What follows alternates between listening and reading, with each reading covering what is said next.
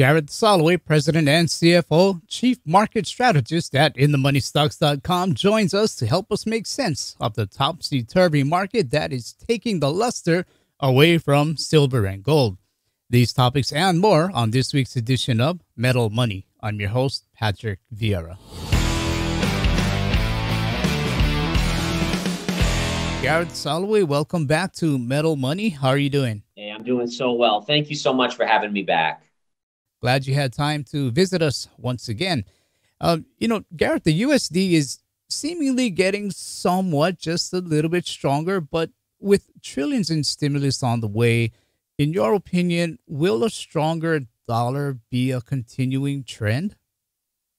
That's a great question. So it's a couple factors here going on. Number one, you have the fact that the dollar short side, people betting that the dollar was going to go lower, that was so overpopulated. And in general, when you see markets that get too heavy to one side, you're going to see a move in the opposite direction. So what they call is kind of shaking out the weak hands. So you got to get those weak hands to kind of jump out of that trade since it was too easy on the downside. And I think that's partially why you're getting a bounce right now in the dollar. In fact, what I want to do is quickly show my chart here. And I think this will be a very helpful chart for everyone to kind of take a look at. And you can also see on a technical basis why the dollar bounced. So you can see here, this is the chart of the DX, the US dollar index futures. And right here is where we bounced recently. And you can see it's right at the 89 support level. And what's amazing is this was the previous pivot going back to, I believe, 2017, 2018. And then if you go back even further, you can see previous pivot highs right here and right here. And what that tells you is that that was a major support line. So not only was the dollar heavily weighted to the short side with too many investors betting it was going to go down, but then you also hit a support line, which has created this bounce. And I think that's really what's going on here. It's a combination of shaking out the weak hands and then also the technical support. Now, the bigger question, right, is with the stimulus coming from the Biden administration, with the Federal Reserve still being super, super dovish, will the dollar eventually break lower? And the answer is yes. I mean, there's really no other option, right? When you're printing trillions and trillions and trillions of dollars, it's going to dilute the currency. So what I'm watching for here is when you break this 89 support, you actually have no major support all the way down until basically below 84 on the DX. And that's one heck of a move down that could take place. So as a trader or an investor, if you're watching for something, watch that 89 technical level. If it breaks, watch out below. The dollar will get weaker very, very quickly. All right. Thanks for that chart, Gareth. Gold hit all-time highs last year, roughly $2,070 an ounce. And since then, almost half a year later, gold just cannot seem to hold that 1950 price target. At least 4 times gold has touched 1950, only to sell off and at times sell off pretty heavily. What is causing traders to sell when gold is at about that 1950 price target? So what's going on here, in my opinion, is traders are still kind of deciding whether or not the breakout or a potential breakout is in store or in order. So you pierced the previous all-time high. You got above $2,000 per ounce, but you've pulled back below. And I think traders are just deciding, is it a breakout? Is it just a stalled double top? Something in that area. But I think what's also going on is you have Bitcoin. Bitcoin is definitely pulling money away from gold right now. And in regards to Bitcoin, there's a certain amount of money that doesn't want to be in the slow moving gold. It's gold is trusty, but it's not flashy. And I mean, the metal is flashy. We know that. But in terms of price movement, it hasn't been, it doesn't go up 10% a day. It doesn't have these monster moves like Bitcoin. And I think Bitcoin is pulling the smaller money away. And some institutional money is taking away from gold to go into Bitcoin while it's such an exciting asset. Now, I do think Bitcoin right now is too high. I do think Bitcoin will lose some of its luster and will pull back. So I do think money will rotate back into gold. The one thing I want to show you guys here is so fascinating. Let me show this chart to you guys. It is such a cool chart.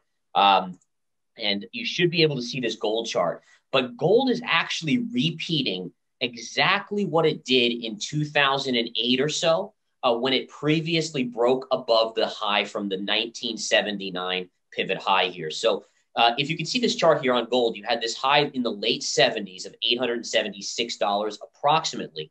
And then if you go to the breakout over here, you can see it popped above, and then it had this retrace. And interestingly enough, it was a perfect 38.2 Fibonacci retrace.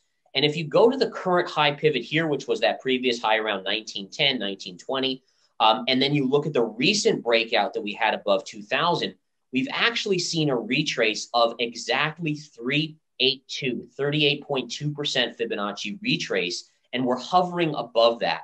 So what I look at when I look at a chart like this, I love seeing these type of pattern formations. It just is so exciting to see something repeating, because when something repeats, it means that you know what the future holds, right? So if we see that the 382 retrace on the Fibonacci occurred over here, and then you had this massive move up to the 1910, 1920 high here, the idea is that if you're reproducing that same retrace, the next move up should be almost as dramatic as this previous move. So again, you're looking at a target, in my opinion, of probably just under $3,000 an ounce here, probably over the next 3 to 5 years, maybe even sooner on gold. But again, this is just an amazing chart to behold in terms of what gold has done. Because a lot of people like you, they're saying, well, is gold really breaking out here? What's going on? Is it going to start falling? Bitcoin's the sexier thing. But in reality, it's just doing exactly what it did in the 2007, 2008, 2009 period before it had a big breakout to the upside. Similar to gold, silver has had some pretty severe resistance at about the $26 level.